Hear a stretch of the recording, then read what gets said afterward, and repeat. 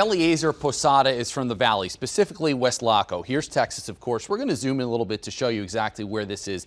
There's West Laco, which is about, 15, 16 miles from where a number of children are being held separate from their parents. So for Posada, this is as personal as it gets.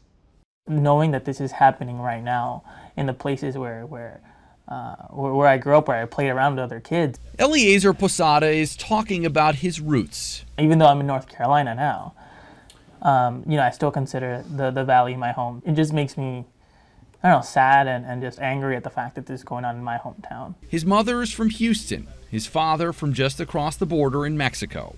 My whole family has been from that area for generations and generations. Half of them on the American side, half of them on the Mexican side. We joke around that the border crossed us. The Campbell University graduate now working as a community engagement manager for El Centro Hispano in Durham. We as community leaders and as people working in this field have to be the rock that, keeps them from falling apart, and it's really tough. He says he takes calls frequently from families in the Triangle after loved ones were taken into federal custody.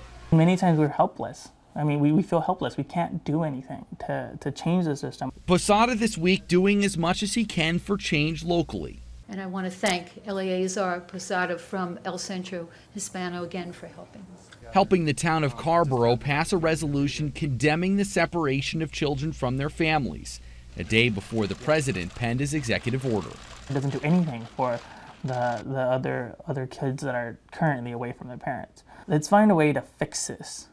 We've been yelling for years and years saying that the immigration system is broken, and it is. Posada's brother and mother are actually down in the Valley right now visiting family. There's a meeting next week with community advocates to continue this conversation.